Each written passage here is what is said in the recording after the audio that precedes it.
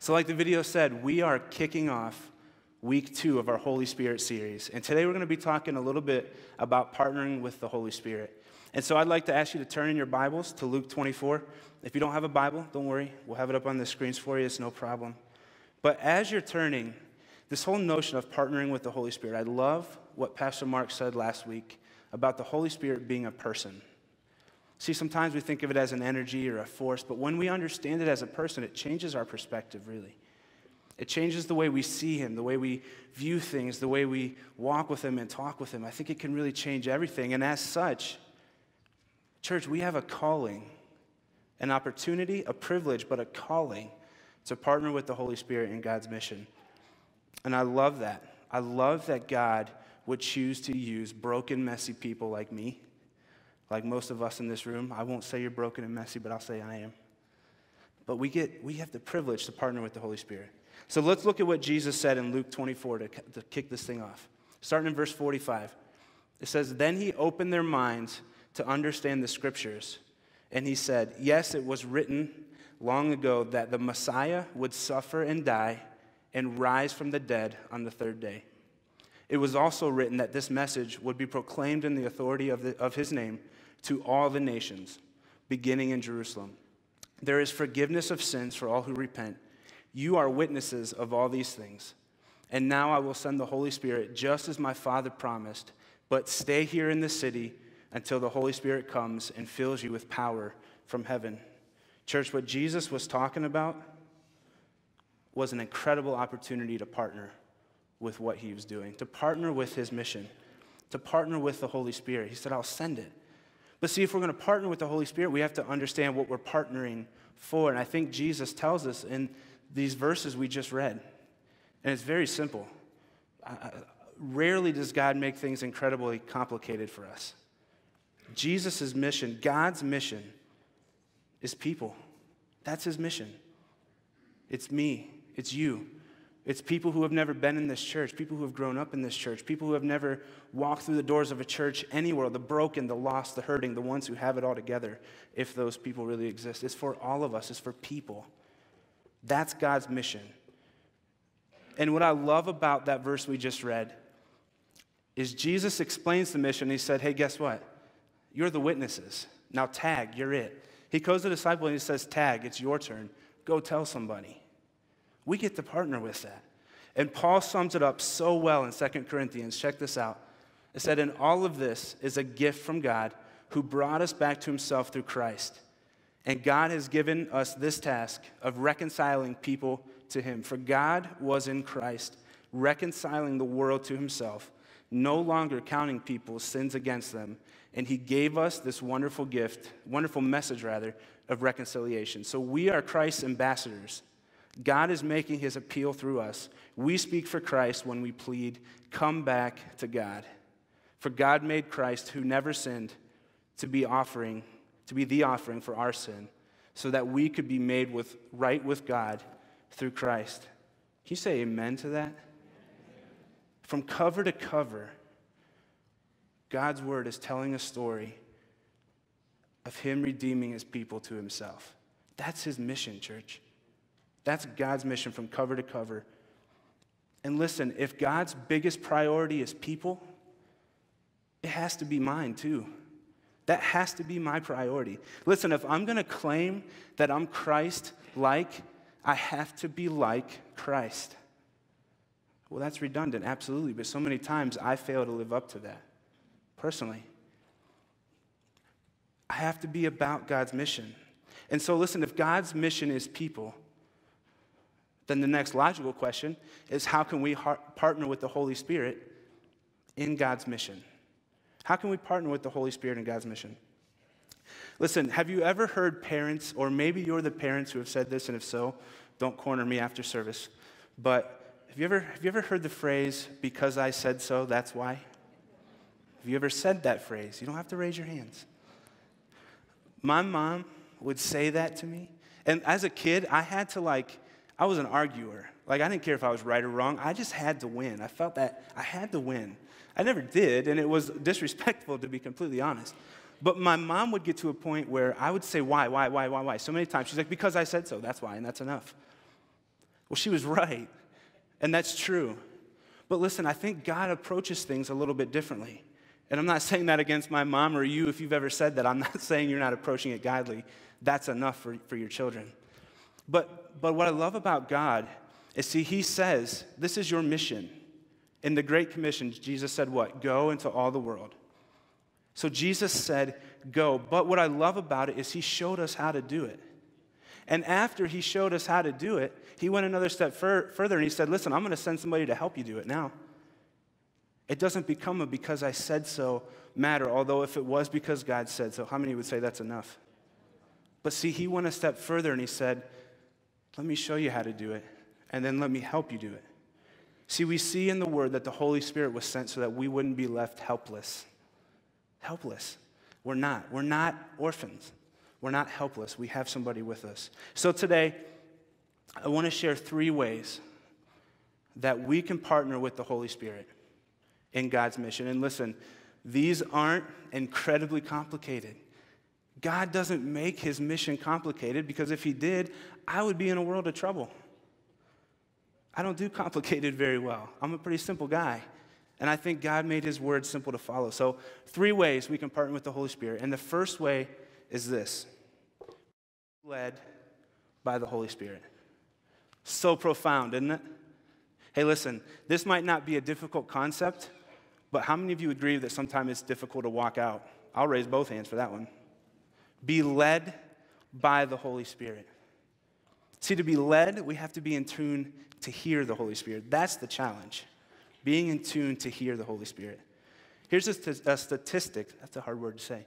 A statistic I found preparing for this message. It said the average person, each one of us sitting in this room, in our lifetime, will meet 80,000 people.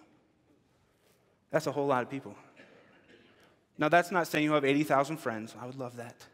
But it's saying that we'll meet 80,000 people in a lifetime. How many of these people do you think the Holy Spirit is prompting you to share life with? We could really split hairs and say, well, from the time I was like 0 to 10, I was meeting people but never knew what I was doing, so that doesn't count. And, well, I kind of walked away from God when I was, 18 to like 24, so that doesn't count either. We can split hairs all day long, but I think the answer comes down to how many of those people would God love us to share life with? Every one of them. Every one of them. But I think the question is, how many times do we hear the Holy Spirit leading us? How many times are we in tune to hear that? That's the question. I know mine isn't, I can't say 80,000 for my answer. There's no way. Church, how many people, and this is going to me too, how many people walk right in front of my face on a daily basis and I never say a word? Too many, for me personally. That answer is too many. Sometimes I get busy. Sometimes I get wrapped up in things. Sometimes I'm just self-centered. I know no one else here struggles with being self-centered. Sometimes I'm just self-centered and I don't want to do it. But how many people cross our face daily? See, it's not a matter of if the Holy Spirit is leading us to reach people. It's a matter of if we're hearing him loud and clear, if we're being led by the Spirit. Check out what Paul writes to the Galatian church, and this is so good. It says, those who belong to Christ Jesus have nailed the passions and desires of their sinful nature to his cross and crucified them there. Since we are living by the Spirit, let us follow the Spirit's leading in every part of our lives. In some of our lives, in some areas, in every part, in every day. Church, if you read anything Paul has ever written, you know that he doesn't really mix up words a whole lot. He's pretty straight out there and straightforward, and I love that about him. He says, nail your sinful passions and desires to the cross. I think Paul's onto something here. I think what he's saying is, he's talking about sin, yes, but these things are distractions, ultimately. These desires, these passions, they can become distractions if we're not careful. Even ones that aren't sinful. If we're not careful, they can become distractions. And they can drown out the voice of the Holy Spirit. How about sometimes, if you ever see, we can pick on teenagers, we like to, but I think adults are just as guilty. You see people sitting in a room and they're all texting. I'm guilty, I do it. Or they're playing a game, or there's something. We like to pick on teenagers, but I think we're all guilty of it, really. Or some of us, I'll say. Don't throw stones. But what if we could put that away when we're in that room and talk to people? We'd really hear something and learn something, wouldn't we? It's the same with the Holy Spirit. If we could put down our distractions, we could really hear something and learn something. Social media, sin, you name it. What is our distraction? Because if that's there, chances are we're not hearing the Holy Spirit plainly and we're probably missing something. See, I guarantee that if we could put down our distractions, church, and be more sensitive to the Holy Spirit, we would probably be blown away by what God really shows us. Think about it. If we have the Holy Spirit in us, do you think he only talks to us sometimes? Probably not. Do you think he only speaks up on a rare occasion once in a while? Nah. Sometimes it seems like it, but I would be willing to bet if we could take a bird's eye view of the situation, we'd find that the Holy Spirit is constantly talking. We're rarely listening. If you can't say amen, say ouch, because that's an ouch for me. I think we find that the Holy Spirit is constantly talking. I'm rarely, or not often enough, listening. But like Paul said, we have to follow the Holy Spirit's leading in every area of our life, not just some. Not just some. We'll get more on that later. So number 2, we need to be helped by the Holy Spirit. Helped by the Holy Spirit. Listen, if we're being led great and you're hearing every word the Holy Spirit's speaking to you and you try to do it on your own, you are going to fall and you're going to fall fast. We're going to fail and we're going to fail fast. We can't do it on our own strength. We're going to get nowhere very fast. And I can think of times when the Holy Spirit, when I felt the tug, felt your heart start beating 100 miles an hour, you know? And it's like, well, God, what if I get over there and I don't know what to say? Or what if I sound stupid? Or what if I freeze? Or what if they think I'm nuts and I'm crazy? That's partially because I am. But what if they think that? What if I get there and I just am like, Jesus loves you, see you later, and we're out? What if I'm not qualified? I think that often. God, there's no way I can approach them about this because how am I qualified to speak into this person's life? How am I qualified? I'm a knucklehead. I've blown it so many times, it's ridiculous. That's where we need to focus on the Holy Spirit as our helper, because if we try to do it by ourselves, it's not enough. And we're not going to be able to do it. We're not qualified. But if we understand the Holy Spirit as our helper, we've got everything we need, church. Jesus said when he left, he wasn't going to leave us alone and helpless. That's such good news. And I think sometimes that doesn't sink in far enough for me. It's such good news. The thing is we have to actually let the Holy Spirit help us, which is twofold. We have to actually step into a place where we can't do it on our own, which is terrifying sometimes. Sometimes we just like to stay back where it's comfy, cozy, and we know we got it, we're on autopilot. I can handle this. We have to step out to a place where we have to rely on God's help. Then we have to be willing to allow him to do it. Because so many times, for me, I like to control things. And if it's out of my control, I freak out a little bit.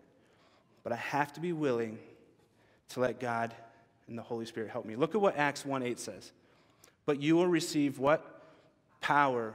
We know this verse. A lot of us in this place know this verse. But you will receive power when the Holy Spirit comes upon you, and you will be my witnesses, telling people about me everywhere, in Jerusalem, throughout Judea, in Samaria, and to the ends of the earth. That is our mission and outreach key verse. That's our missions and outreach key verse. But listen, we have to understand that the Holy Spirit is our helper. And when he gives us power, see, so many times we stop right there. But when the Holy Spirit gives us power, it's for action. We forget to continue the sentence. We put a period. You will receive power, period. Yes. But we forget the rest of that. And see, listen, as with a Pentecostal background, we have to be a little careful, church, because we love the power. Can I get an amen? We love the power. But, yeah, see, we love it. But see, here's the thing. If we're not careful, we want the Acts 2 experience, and there is nothing wrong with that. Hear me loud and very clear.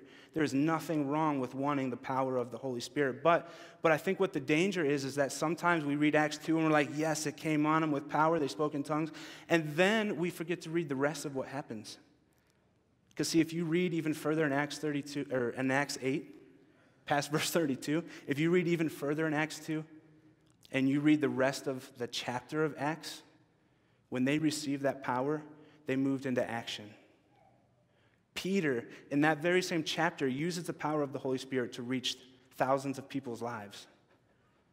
And throughout the rest of Acts, it's the church in action through the power of the Holy Spirit, through the help of the Holy Spirit. We can't forget to read further in that chapter, church.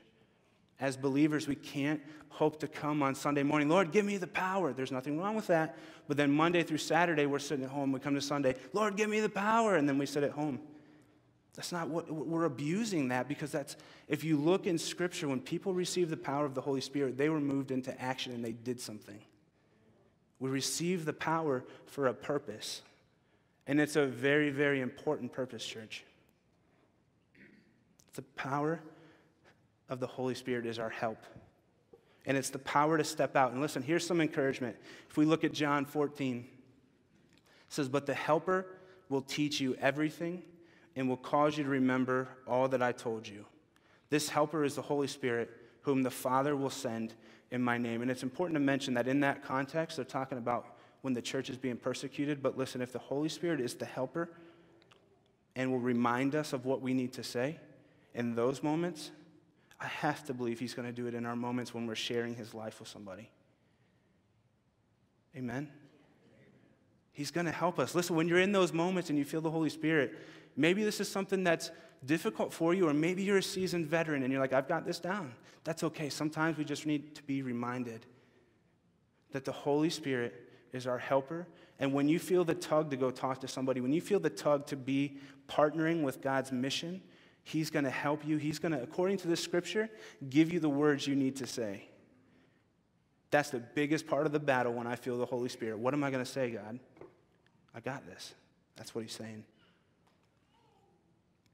I love what that says. He's going to teach us everything we need. It goes back to he told us, he showed us, and now he's going to help us.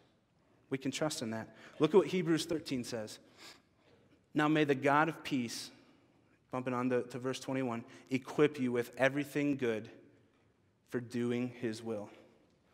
May he equip us for everything good for doing his will. That thing you need, he's going to help you get it. He's going to give it to you when you need it. See, when we step out, we have to trust that the Holy Spirit's going to help us, or the problem is we're never going to step out in the first place. If we don't trust it, if we don't take him at his word, we'll never step out in the first place. Well, what if I don't know what to say? What if I this? What if I that? What if I freeze? What if I? Church, what if God's already thought of all that? What if when he put that tug on your heart, he knew exactly what you were going to struggle with? But what if I'm not qualified? Well, what if God already knew that you had the qualification and that's why he stirred your heart to do it? What if God's already taken care of it? See, so many times we get drowned by the what ifs and the fear that we forget, well, what if God's already taken care of it? Because according to his word, he has. So we need to be led by the Spirit. We need to be helped by the Spirit. And number 3 is we need to be one with the Holy Spirit. And listen, I know what this sounds like. Got to be one with the Spirit. And I can assure you this is not what I'm talking about. I know, be one with the Spirit, be one with the Force. Yoda was a great guy. He could do like 30 spinning backflips and kicked a whole bunch of tail, and it was awesome. No offense to Yoda, but that's not what I'm talking about by being one with the Spirit. See, what Pastor Mark said last week was so huge. We can't view the Holy Spirit as a force. We have to view it as a person. And when we're one with a person, it changes things. It changes things. So what I'm talking about is being one. I'm talking about oneness with the Holy Spirit. And if you read, and it won't be on the screen, but if you read later in Philippians chapter 3, Paul says, I consider everything else as garbage compared to knowing Christ and being one with him. Everything else I consider garbage compared to being one with him. Paul was onto something. See, what we do is oftentimes we compartmentalize this whole idea of being one with the Spirit. We compartmentalize. And I want to share a conversation I had one time, and it was just recently, actually, and it really kind of inspired this message. The Holy Spirit prompted me, and I started thinking. I was actually talking to a funeral director. I know that's kind of a grim start to the story, but I was talking to a funeral director, and he was sharing his heart about the actual funeral service. And I understand where the guy was coming from, and I mean absolutely zero offense to him when I say that I completely disagree with what he said. And his statement was this. He said, oftentimes when we do a funeral, we celebrate the person's life all together as one, when in actuality, we should celebrate them as two separate things that they really are. He said we should celebrate, on one side, we should celebrate their life. We should celebrate their hobbies, what they like to do, their family, what they were good at, their interests. We should celebrate all that. And then on the other side, we should celebrate their faith. And when he said that, the Holy Spirit prompted my heart. It's like, man, I love you, and I mean no disrespect. And I didn't say this to the guy, but I completely disagree and couldn't disagree more with what you're saying, because when I look at Scripture, that's not how it's portrayed. When I look at Scripture, it's about being one with God. Anytime I look at Scripture, it's about being united with Christ, being one with the Holy Spirit. And so oftentimes we compartmentalize things. And we have this is my hobbies, this is me, this is my family, this is my work, what I do, this is all my me stuff, and then I have my faith, I have my God stuff. And we keep them in two separate jars. And listen, please don't hear what I'm saying or hear this message as beating anybody down. Listen, if you are doing this, please, by all means, keep doing it. If you've got it figured out, then please keep it and run with it and help others. But sometimes, church, I feel like we need reminded and encouraged, because actually just this week, God challenged me with this exact idea. See, working at the church with Hannah and I both, it's been a bit of a learning curve. We've been in ministry for about 3 years now, and when you work a not church job, man, at 4 o'clock, I would forget that place ever existed. Anybody else love to do that? I could really turn it off. It wasn't there until 8 o'clock the next morning. And so when Hannah and I go home, we try to, it's healthy for us. Please don't miss my heart in this. At some point when there's nothing going on, we have to be able to unplug and disconnect a little bit from church life, because it can very, very easily consume every minute of every day. Do you guys understand what I'm saying? And this isn't a pity party. I'm using this, please don't take it that way. I'm using this as an example. So what had happened was I started contending, okay, when we're home, we're turning it off. When we're home, we're unplugging, we're relaxing so that we can stay healthy. But here's what I did, church. I did this. I compartmentalized. See, when I wasn't at church, I was this. The problem with that, my neighbors, they need this. That's the problem. They don't need this. They need this, but they need this too. And I wasn't giving them that because I was turning it off. I was compartmentalizing. Really, church, what we're called to do, what I see in Scripture is what my neighbor needs, is this. Church, we're called to live orange. We're not called to be red. We're not called to be just yellow. Well, what do you mean we're not called to be just yellow? Listen, here's what I mean by that. If we're just yellow, we miss this very important thing that God created us to be. He created us naturally. And through the Holy Spirit, we can live supernaturally. It takes both, church. We can't knock this thing. A lot of times we say, well, that's the flesh. We need to crucify that, and we do. But this is how God wired us instinctively for the exact purpose He created us for. This is a good thing when mixed with this thing. Orange is good, church. My neighbors need orange. They don't need me taking time off, because here's the thing. The mission of God, it doesn't have any days off, church. It's not a part-time job. It's not even a full-time job in the context that we understand full-time. It is all the time. The mission of God is all the time. It's not compartmentalized. See, the fact of the matter is when we live orange, when we allow this to mix with this, the Holy Spirit gets ingrained into every fiber of who we are. Every single fiber of who we are, the Holy Spirit gets ingrained in. That's the way we're supposed to live, naturally, supernatural. Look at what Romans 8 says. I love this. So you have not received a spirit that makes you fearful slaves. Instead, you received God's Spirit when he adopted you as his own children. Now we call him Abba Father. Listen to this. For his Spirit joins with our spirit to affirm that we are God's children. There's no two things. It doesn't say it. His Spirit partners with our spirit and we stay us. He says it joins with. It joins with. It's not a two thing. God's Spirit with ours. That's incredible, church. That is incredible. Living orange is incredible. Like we said earlier, when Paul wrote to Philippians, he said, I count it all garbage compared to being one with Christ. Nothing even comes close. So to recap real quick, if we want to partner with the Holy Spirit in God's mission, number 1, be led by the Holy Spirit. Number 2, be helped by the Holy Spirit. And number 3, be one with the Holy Spirit. Church, I'd like to issue us a challenge today. God didn't make it difficult. It's really this simple. Church, let's live orange. Let's live orange. Don't compartmentalize.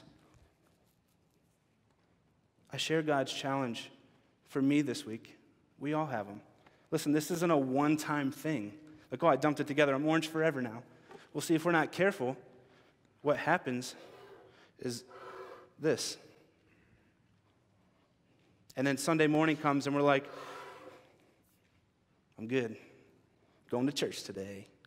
Putting on my Sunday best and I'm going to church. And listen, there's nothing wrong with putting on your Sunday best. This is the problem.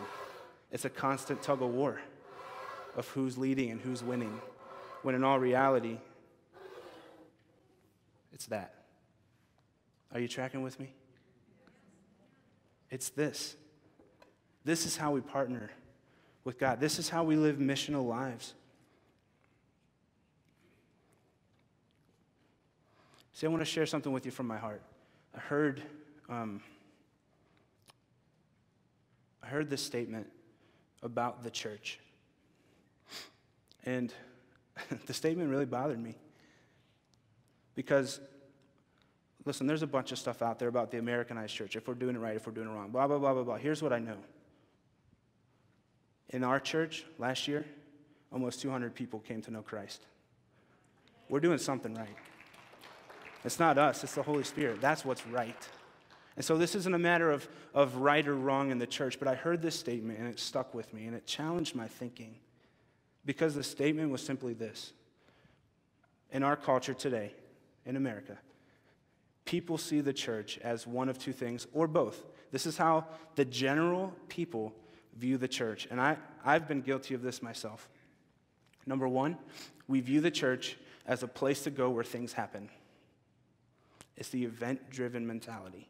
Well, I need to go to church. Are we going to have this event? Are we going to do this thing? Are we going to have this thing for the kids? Are we going to have that? Are we going to have this and that? And listen, I'm not saying that's bad. Please hear me loud and clear. I'm not saying this is bad. So people view the church as a place where things happen, the event mentality, or they view the church as a vendor of religious goods and services.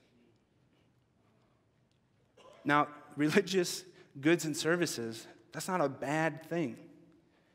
The problem I have is the word vendor. That's not okay, church.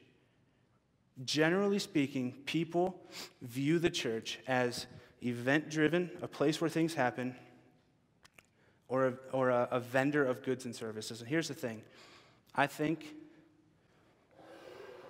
when we're looking through this scope, even as church folk, if you will, I think it's very true. I think it's very true. That's a bold statement. I think it's very true that we only are a place where events happen and a vendor of goods and services when we see the church through this lens. Here's why. When we see through red and yellow, church is a place we go. When we see through orange, we are the church. Here's the thing, church. Jesus isn't coming back for this building. We can make it as pretty as we want. We can make it as modern or traditional, or we can change the carpet. We can change the backdrop. We can add lights. We can do all these things. And at the end of the day, these walls are going to crumble one day. That's the truth of it. One day this building is going to be old and fall apart. That's the truth of the matter. Jesus isn't coming back for this building. And so many times we look through red and yellow as like, well, I have to go to church today, so I put out yellow because I'm going to church. Well, that's our first mistake. We are the church. How can we go to what we're supposed to be? When we see through orange, we are the church. Red and yellow says it's a place we go to get things, the church. Orange says that's my identity. It goes deep. I love this one the most. Red and yellow, we'll sit back and pray, God, please bring people through those doors. And there's nothing wrong with that prayer, church. We should be praying that. But red and yellow stops there. Orange says, I'm going to go get them. That's the difference. I'm going to go get them. And we're still going to pray that they come through those doors.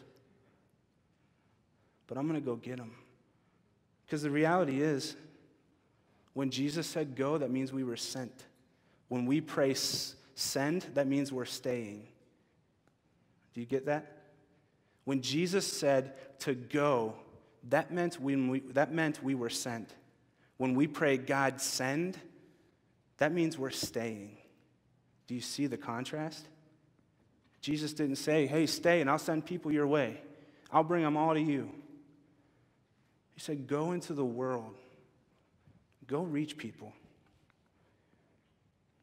What if we didn't just pick up yellow on Sunday, but it's who we were Monday through Saturday? What if orange is who we were, What if we didn't just pick this up when we're feeling godly, when we have small group or when we go to church, but what if this is what we took every day of our lives? What if this was who we are when we went to work and not this? You think your workplace might look a little different? And church, if you are doing it, please keep doing it. I just simply want to share with you what I've been challenged with. This isn't a beat you over the head thing. This is a, hey, here's my heart.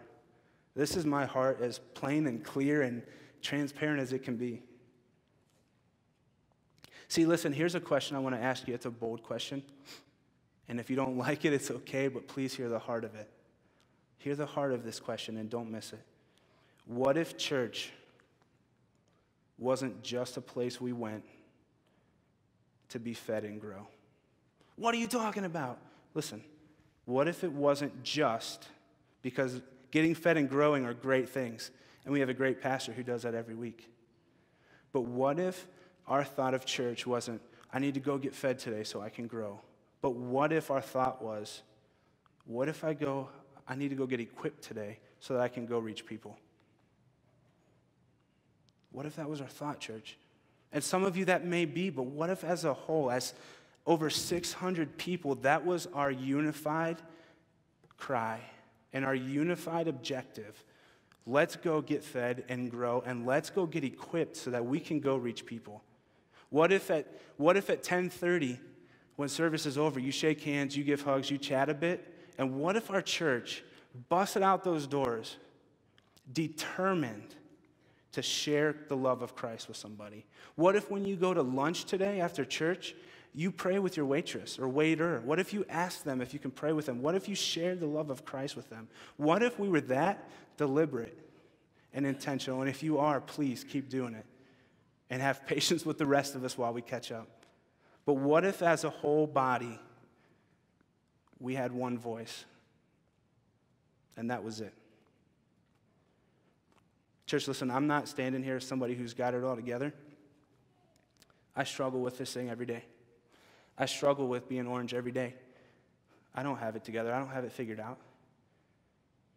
I would say that's probably most of us in here. But here's what I am standing before you saying, is that I'm all in. I'm declaring that today. I'm all in. I'm all in because there's people out those doors in our backyard who are broken, who struggle with addictions, who've never met Christ, who've never encountered his love. There's people in this church feeling that same way. I'm all in. I'm not going to get it right, but if I can partner with the Holy Spirit, I might be able to do something. That's what God's looking for, a few good men, a few good women who would say, I'm in. So I just want to share a final thought. If we can live Orange, church, the potential is unlimited. It's unlimited. And it's exponential, the impact that could be made. If it was who you are, Sunday to Sunday, and I'm not saying it's not, please hear that. I can't stress that enough. I'm not saying that you're not living that. I just want to encourage you to keep on if you are. But church, if it was who we are every day of the week, there must be, according to the word, there would have to be a change in our world. There would have to be. How could there not be? When Jesus came, was the world not changed? Jesus is still here. Can the world not be changed? Man, I sound like I'm on a soapbox, sorry. But guys, this is my heart, man. What's holding you back? Is it fear? Because the Holy Spirit's our helper. Are you not hearing? Because he's there to lead us. Are you living red or living yellow? Because we can be one with the Holy Spirit and live orange and make a difference. Are you with me? Amen.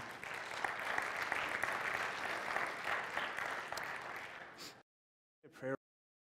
Man, if this message has encouraged your heart, listen, here's your next step. We have small groups that do outreach regularly. There's plenty of organizations in this community. We have mission trips coming up. There are plenty of ways to get involved. Or how about this? We don't have to make it complicated. You don't have to wait for a church event. Invite your neighbor over for dinner. Church, that's where this whole thing started from, to be completely honest. In November of last year, somebody said to me that they started having cornbread for their community, and they invited everyone over, and they got to know all their neighbors. That simple.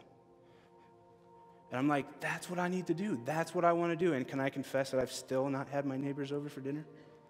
I'll admit it. Why? There's no good reason why. I just haven't, and I need to. But it can be that simple of inviting your neighbors over for dinner. It's living intentionally, partnering with the Holy Spirit for God's mission.